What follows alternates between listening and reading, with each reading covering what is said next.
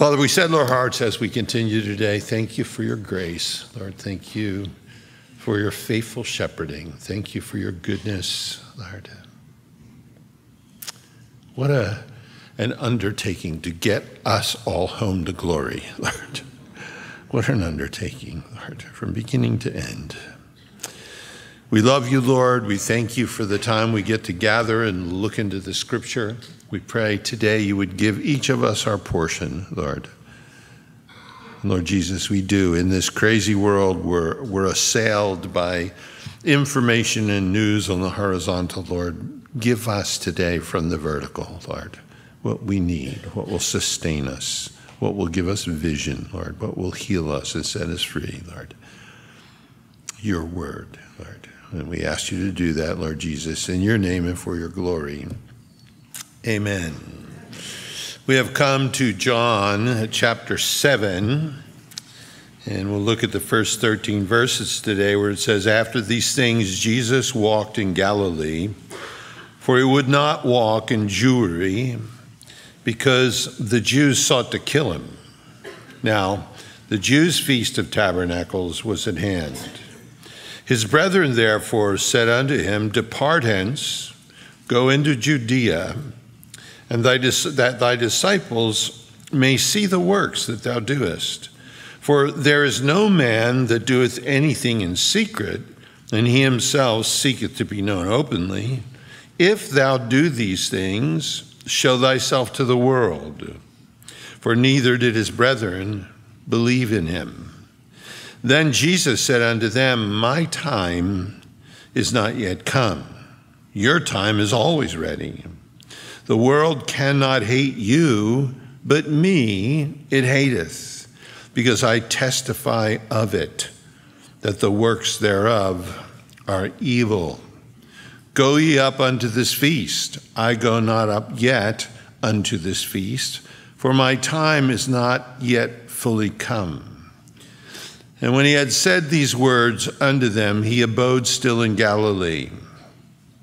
But when his brethren were gone up, then went he also up unto the feast, but not openly, as it were, in secret. Then the Jews sought him at the feast, and said, Where is he? And there was much murmuring among the people concerning him, for some said, He is a good man. Others said, No, he's deceiving the people.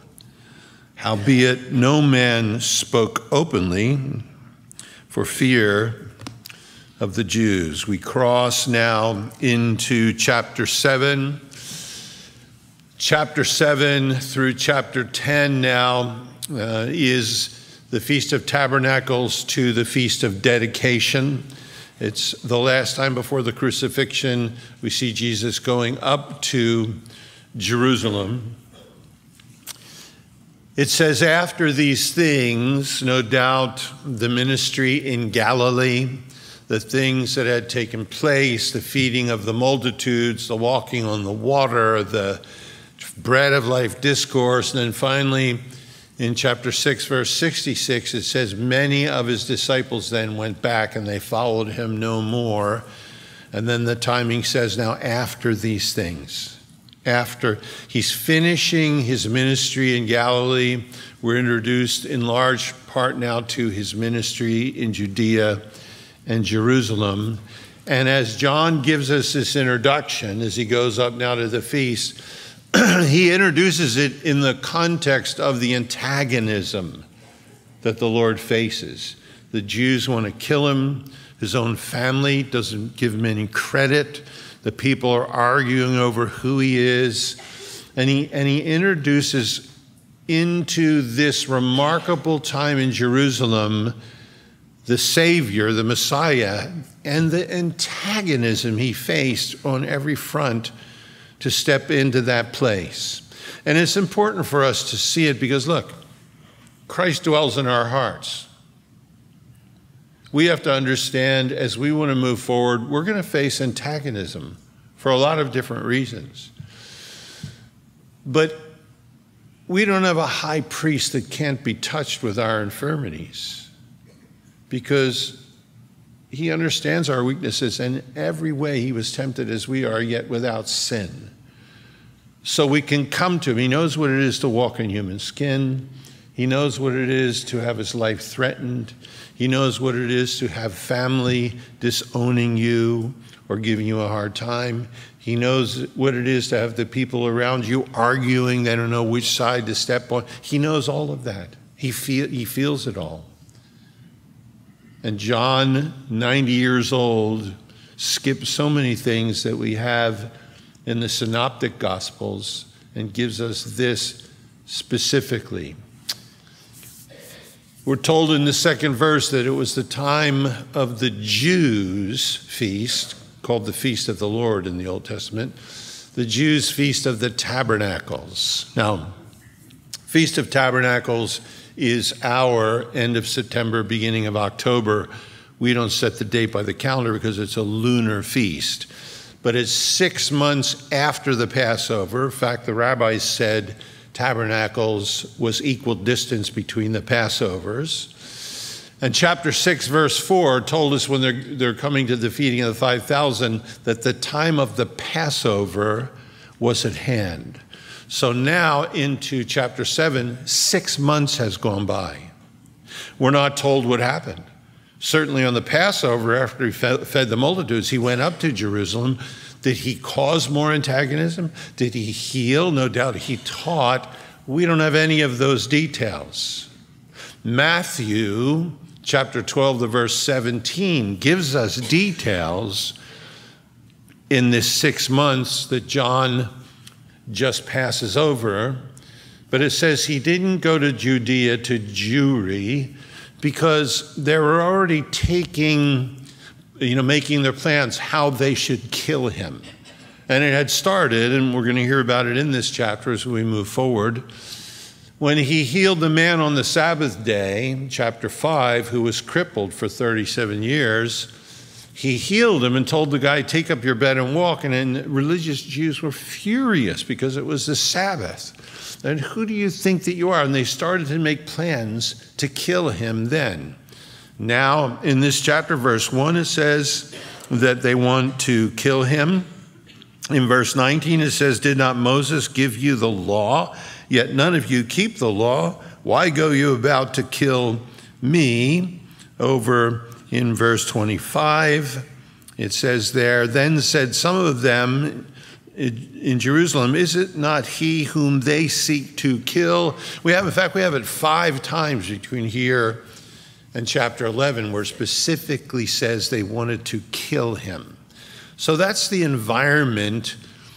He didn't come to condemn the world. God so loved the world, he gave his son. Every intention on his side was remarkable. He had a broken heart for this broken religious system. He loved the Pharisees and the Sadducees, but they were seeking to kill him. This is the level of antagonism that he's facing, that many of our brethren around the world are facing today. So after these things, Jesus walked in Galilee. He spent time in Galilee, for he would not go up to Jewry, because the Jews sought to kill him. Now, by the way, some Christians, their favorite indoor sport is religious controversy. If there are Christians, if they heard somebody wanted to argue with them about something, they would be there on the spot. The Lord avoids that. He's moving by a different clock that's divine. He has no trouble with that. It says, now the Jews' Feast of Tabernacles was at hand.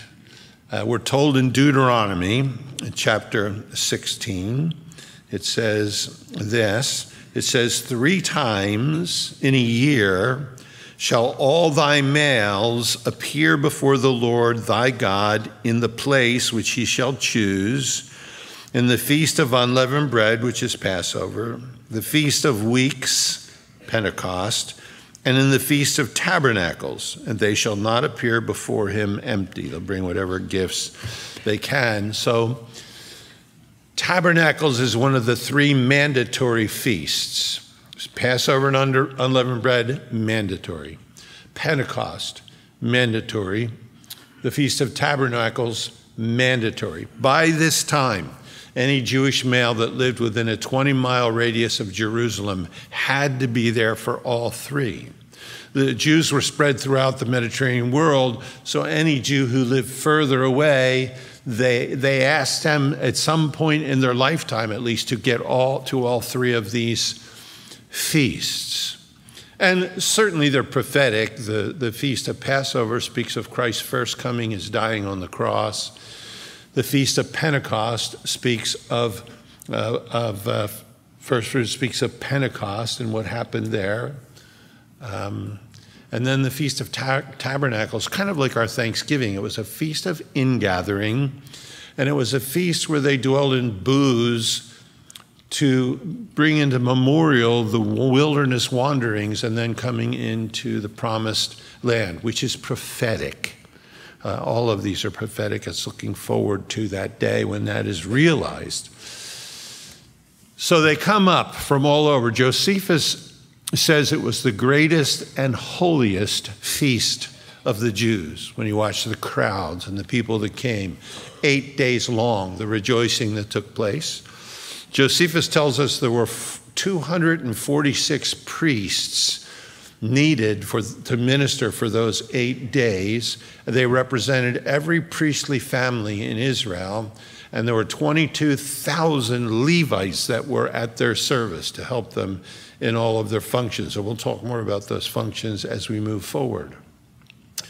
All of the pilgrims that came up had to build booths. Today it's called the Feast of Booths, Sukkah, or, the Feast of Tabernacles. They would build a booth and live in it for those 8 days with their children, and they would memorialize their wilderness journey. So the tradition said the sides of the booth that you lived in had to provide more shadow than sun. The walls, they were made out of boughs, trees, branches. So the walls had to provide more shadow than sun, and the roof had to provide more shade, but still let the stars be visible so that they could lay with their children and talk about the God of Abraham, Isaac, and Jacob, and the stars of heaven and what he had done. So these booths were everywhere in Jerusalem, rooftops, outside of Jerusalem, rooftops, roadsides, everywhere you can imagine. These booths were built. They were everywhere. And the Jews gathered for this remarkable feast. Now, Jesus, it says, has been staying in Galilee. Herod Antipas has jurisdiction there. And no doubt the Lord has a little more latitude there in regards to threat on his life, which he's going to walk into. He knows he's in God's timetable. Jerusalem itself completely hostile. He's not tempting God. Thou shalt not tempt the Lord thy God. He doesn't need to do that, so he's ministering in Galilee. Now, his brethren are going to say, what are you doing? Any Messiah worth his salt would be at Jerusalem putting the show on there.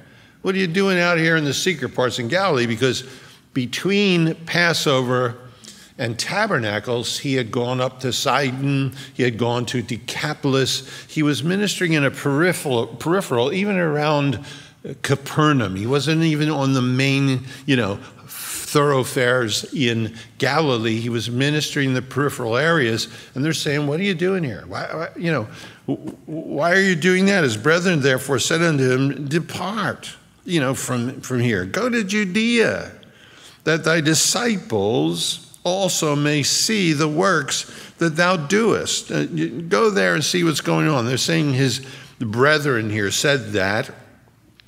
It tells us in Matthew 13, Mark 6, other places, is not this the carpenter's son? The religious leader said, is not his mother called Mary, and his brethren James and Joses and Simon and Judas?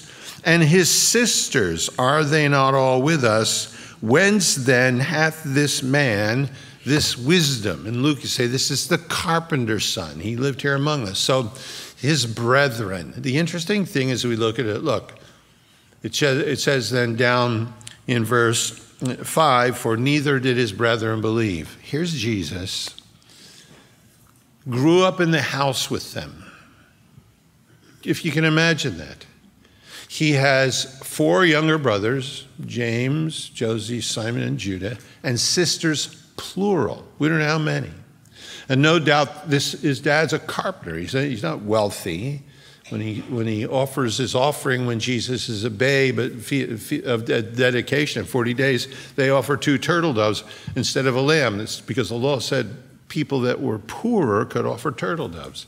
And that's what they do. So imagine at least 7 children and mom and dad living in this one-room place where every night they rolled out their bed places. And that was the environment Christ came into. He didn't say, Dad, put me in a single dwelling, give me a nice library somewhere. I need the quiet and the peace to get ready for the ministry. No, he comes into the midst of human life the way we know it. And for some of us, we find that in that environment, sometimes our spouse doesn't want to hear what we believe. Sometimes our kids don't want to hear what we believe. Sometimes it's our parents. They don't want to hear. They're religious, and all of a sudden we're talking about this Jesus thing. Sometimes it's our brothers and sisters. Sometimes our fellow employees or classmates. Understand here, Jesus steps into that on our behalf. And if you feel like, man, if I just had a better testimony, people, look, you can't have a better testimony than being Jesus, right? And he lived in that from the time they were little. They watched him. 30 years until he leaves the carpenter shop. They watched him work. They watched him pray. They watched him read God's word. They listened to him speak in the house. They knew what, when Joseph died, undoubtedly, he consoled Mary. He consoled his younger brothers and sisters, half brothers and sisters, same mom, different dad. And these are, Tertullian, the early church fathers tells, these are the uterine siblings of Christ. They were all born after him to Joseph and Mary. They are his brothers and his sisters. What would it be like, gals? Can you imagine? First of all, older brothers normally should be pretty cool. Other kids should look up to an older brother. Doesn't always happen, but that's a good thing. But what would it be like to be Jesus' younger sisters? What was it like for these gals to live in the house and their older brother is Jesus? Imagine what that was like. It tells us, for such a high priest became us, who is holy, harmless, undefiled, separate from sinners, and made higher than the heavens. They saw his character. They saw his nature. They lived in the house with him. And yet at this point, they're saying, if you are who you say you are, go on out and show yourself off in Jerusalem. What are you doing out here in the sticks? If you are who you say you are. Imagine that. Sometimes we can be discouraged because we don't see our family won to Christ, or we feel like I've done my best, I'm not making any progress. Jesus was with them, 27 years, 28 years, 20 years in the house with them, and they didn't believe. And they were with Jesus all those years. So take it easy on yourself. If your heart is to see friends and relatives and children and parents saved, don't give up. Don't throw in the towel. The Word of God never returns void. It bears fruit. Paul's going to tell us in 1 Corinthians 15 that after his resurrection, he appeared to James. Acts chapter 1 is going to tell us in verse 14 that when the disciples were gathered in the upper room, it says, with Mary and his brethren. They're all disciples by then. And just think what it must have been for them, finally look at each other and said, are you kidding me? I knew he was different. I thought he was a goody two-sandals, but he's risen. They realize your older brother is God. And he wasn't getting across. They weren't. So here's this interesting picture of his family. It says, not believers, saying, you need to leave Galilee. What are you doing? Nobody does these things on the side. Go up to Jerusalem. There's no man that doth anything in secret, and he himself seeketh to be known openly. Now, isn't it interesting if there seems to be a little bit of criticism there? If thou doest these things, show thyself to the world. And I think what's coming across there is just for each of us, there's kind of a morbid need for recognition. We kind of all want that. You know, you preach a good sermon and somebody comes up and says, that was a great sermon. You go, oh, well, praise the Lord, or somebody builds a cabinet for your living room. Oh, this is beautiful. Oh, well, God gave me the gift to do that. And we all kind of appreciate affirmation. It's good when we're raising our kids to affirm them, but there's a line somewhere where it becomes morbid. It's carnal. It's this need for recognition. A lot of that's gotten into the church. Preachers with sneakers and all this stuff. People, they need to be on the spotlight. They need to be seen. They need to, hey, this is the way you need to do this so I can get out there where people will recognize me. And there's a morbidity about that. And they're not believers. And they're pushing their older brother to step out and do this right. Of course, they must be thinking, hey, he gets the kingdom. We're in there somewhere. We're part of the inheritance. He's our older brother. Whatever they're thinking, it says they didn't believe. Go show yourself to the world, they say. Then Jesus said unto them, look, my time is not yet come. Your time is always ready. The world cannot hate you, but me it hateth, because I testify of it, that the works thereof are evil. So my time has not come. Look, he's aware of a divine clock. Here, there are times when we go through the gospel, he says, my hour is not yet come. That's different. The hour speaks specifically of the cross. But he says here, this is broader, my time, and we're going to see by the end of the chapter, his time did come to go up to Jerusalem. But he says here, my time, and it's kairos. There's different words in the Greek for time. Kairos is the right time, the opportune time. So he says to them, look, my right time is not here. Your right time is. You go up because it's always right time for you. Not always right time for me. He's aware of a different kingdom and a different clock and a different schedule and a different calendar. He's not governed by this world. He's governed by another world. And look, it's the same today. This world, you look at its governance, you look at its politics, you look at its economics, you look at its morality, you look at its religious systems. There's just something in this world that he could say to his brothers and sisters, they're not going to hate you. You're of this world. If you agree with that soup that's all around us, you get less agita. Look, he's going to say, the world doesn't hate you. You're part of the world. It hates me. And it hates me because I expose it. He says here, he says, I testify of it that the works thereof are evil. Understand, in this world, if you hate Jesus, the world loves you. If you love Jesus, the world hates you. Now, those are large categories, but if you love Jesus, means you love the scripture, you love righteousness, you love morality, you love creation, you love marriage, you love the way things the scripture says they should be. If you love Jesus, you'll keep his word. He said that. If you love Jesus, the world hates you. If you hate Jesus, the world loves you, because then you're in step with it and you're in cooperation with it. The world hates him because he testifies of the world that his works are evil. Look, of it, not at it, not against it. He testifies of the world, not at the world, against the world. He had told us back in chapter 3 of John, he said this, for God sent not his Son into the world to condemn the world, but that the world through him might be saved.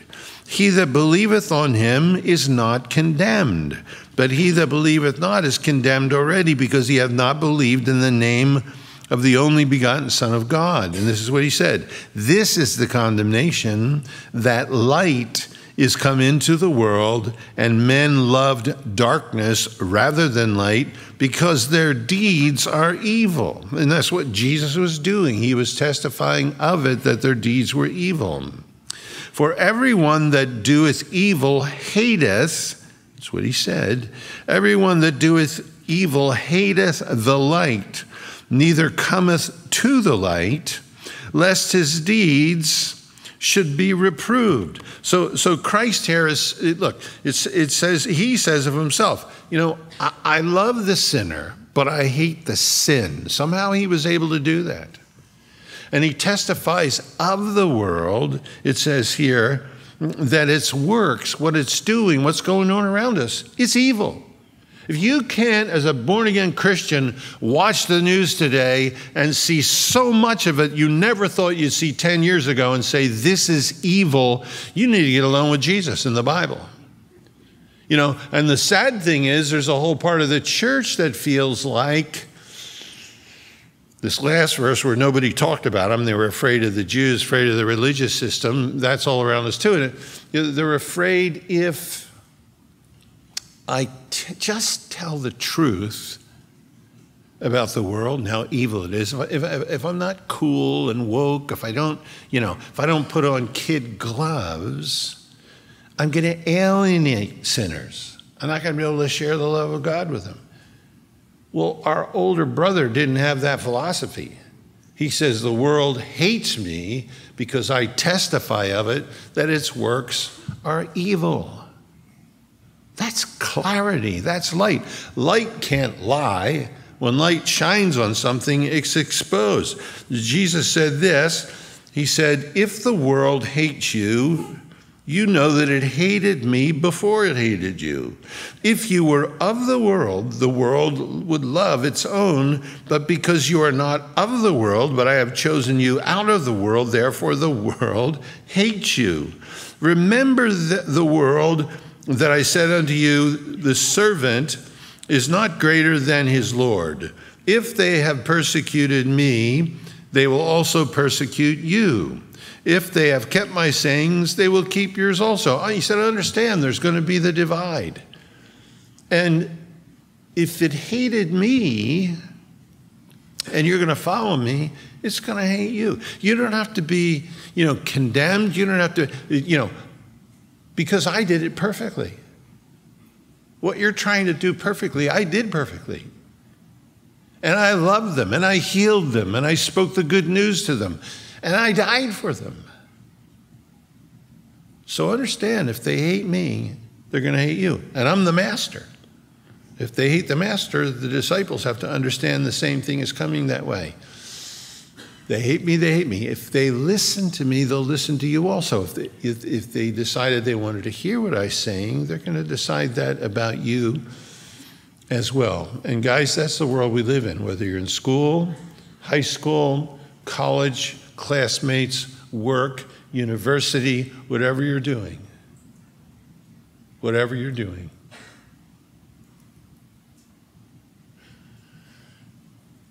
There's clarity.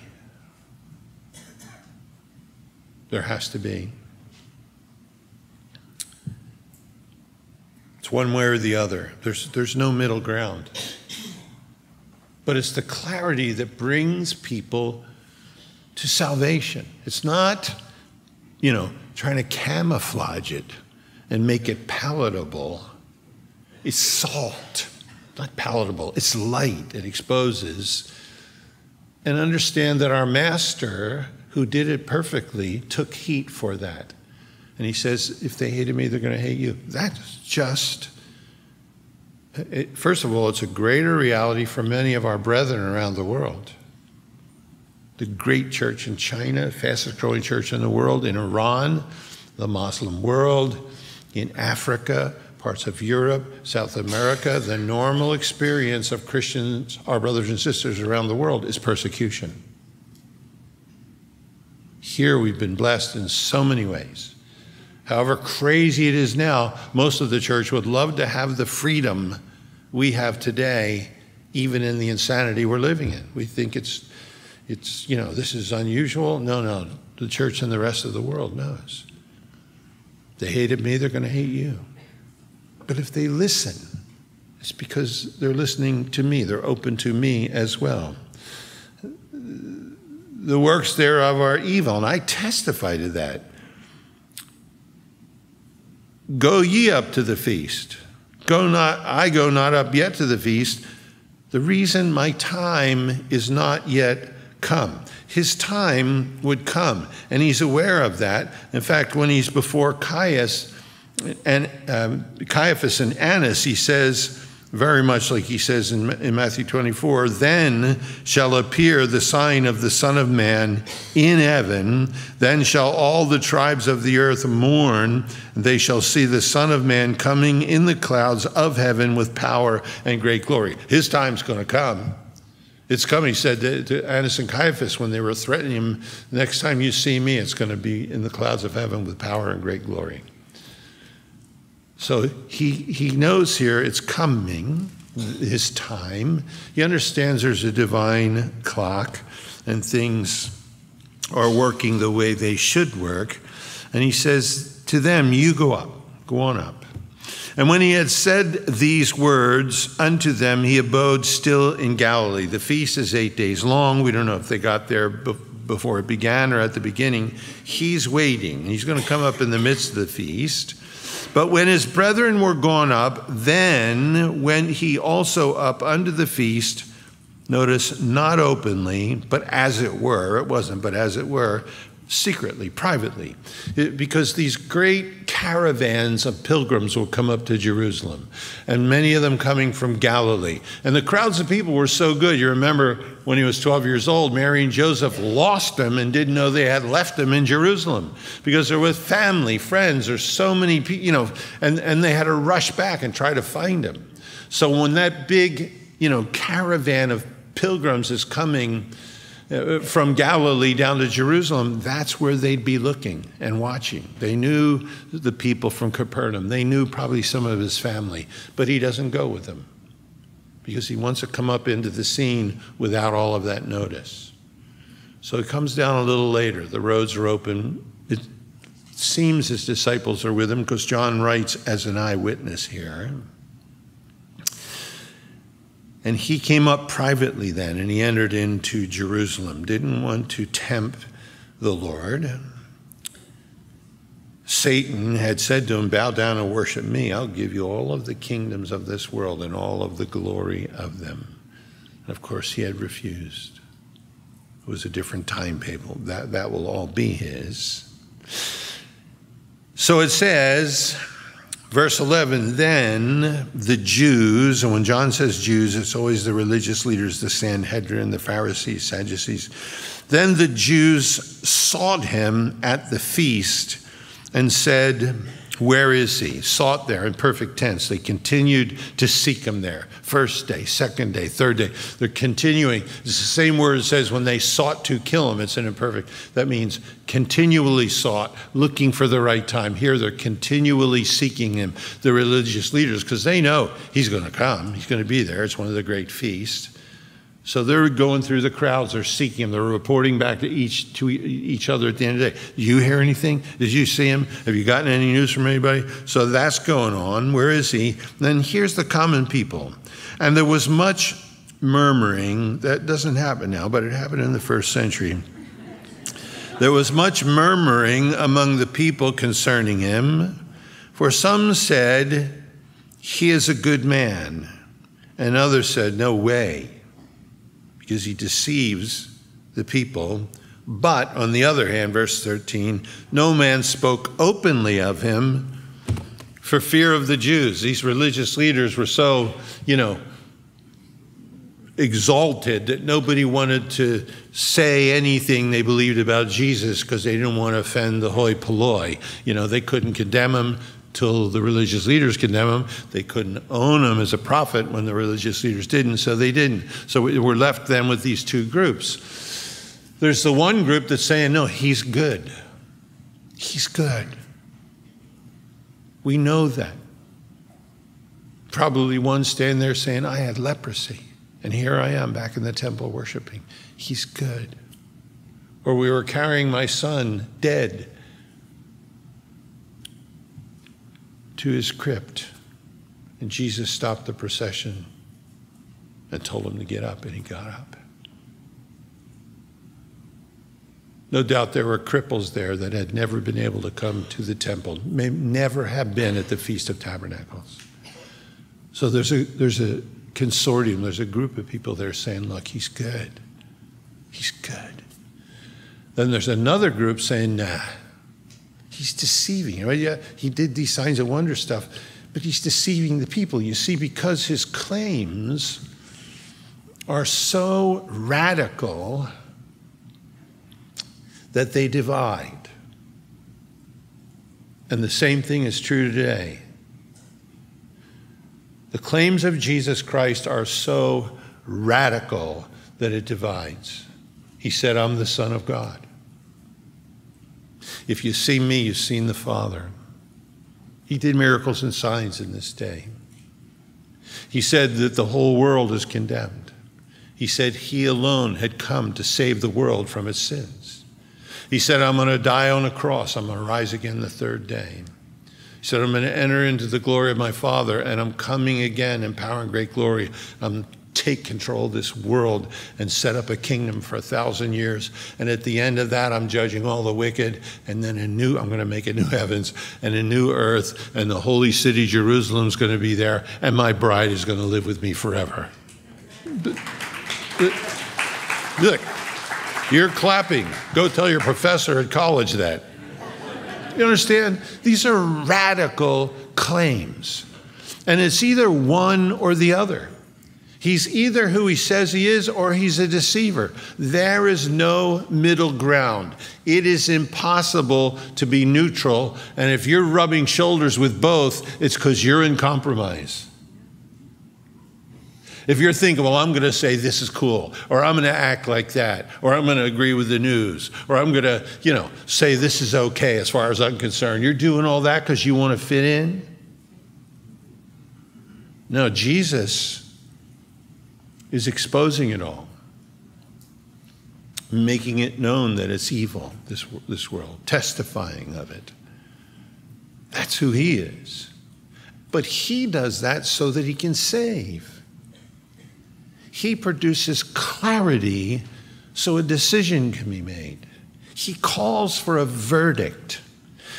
And his claims are so radical that no one can stand in the middle. It's either accepting by faith or rejecting, and things haven't changed. So understand, he came to walk in our skin, and there are those who want to kill him. Before this is over, there may be those who want to kill you for your testimony, as there are in other countries today all around us. Understand that in his own home, and he had a better testimony about Jesus than you do because he was Jesus, right? And all of those years with his brothers and sisters, and they didn't believe. They didn't believe. They came to believe. It wasn't in vain. But don't punish yourself when you feel like I can't reach my kids, I can't reach my parents, I can't reach my brothers and sisters, I can't reach the people I work with or go to school with, because he was the perfect testimony. And he didn't reach all of them on their timetable. On his, certainly, things took place. And understand, in that testimony we have, there has to be the same clarity. The world is evil. You look what's driving it now. What is the force behind all of this? It's not political. This is not human influence in the harvest field of humanity right now. It's pure evil. Understand, there are people who love that evil. It strokes them. They enjoy its pleasure and its morals. They enjoy being exalted by it. They enjoy, everything it embraces. It puts no pressure on them. They enjoy its philosophies and all of that. And their time is now. They hate Christ and they love the world. If you love Christ, you're going to be hated by the world. But there's the great divide. We're living in it. There are those who say, no, Jesus is good. He's the Savior. He's the Lord. And there will be those who say, no, deceiver. You're telling me there's only one way to be saved? Deceiver. You're telling me there's only one name given under heaven among men whereby we must be saved? Deceiver. You're telling me he's coming again in power and great glory and going to subdue everything? Deceiver. There's only two categories. Satan loves it when we fudge the lines, especially the believer fudging the lines. The unbelievers, they know what they believe. They don't have to fudge the lines. They're clear. You and I have to be clear. Our testimony should be in love, but it should be perfectly clear as well. Hate the sin, but love the sinner. This is the chemistry that's put before us as we head now into the 7th, 8th, 9th, 10th, 11th chapters. Jesus, the early favor that was there in his ministry is dissipated. Now, only among those who believe is there any favor, and they're confused. And the rest of what he's experienced is animosity and hatred, disapproval. And he's allowing us to see him, this old man, John, 90 years old, putting these things to the page, and the Holy Spirit has him skip certain things and focus on certain things. So at the end, he could say, these things are written that you might believe that Jesus Christ is the Son of the living God, and that in believing you would have life through his name. There's purpose in all of this clarity. Amen? Amen. Let's stand. By the way, Independence Day is described there in Matthew.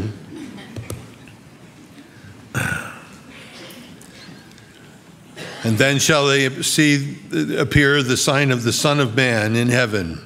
Then shall all the tribes of the earth mourn because of him when they see the Son of Man coming in the clouds of heaven with power and great glory. That's Independence Day. All right?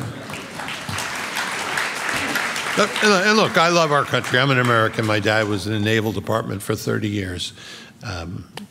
That's not what I'm saying. But you and I know as American Christians, when we'll see liberty for everyone that believes. Father, we put these things before you. We thank you, Lord, for your word. Thank you for the freedom we have to gather and to worship, Lord, to look into these things. Lord, let some of this stay with us today. Lord, tomorrow many of us are going to be with family, Lord. And many of us are going to be surrounded by unbelievers, Lord. Many of us are going to be brokenhearted about someone we've been trying to share your love with for a long time, Lord. May we find there, Lord, not only the power of your resurrection, but the fellowship of your sufferings, Lord.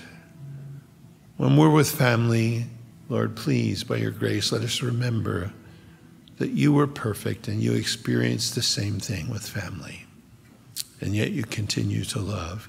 Grant that to us, Lord Jesus. We look to you and we pray in your name and for your glory. Amen.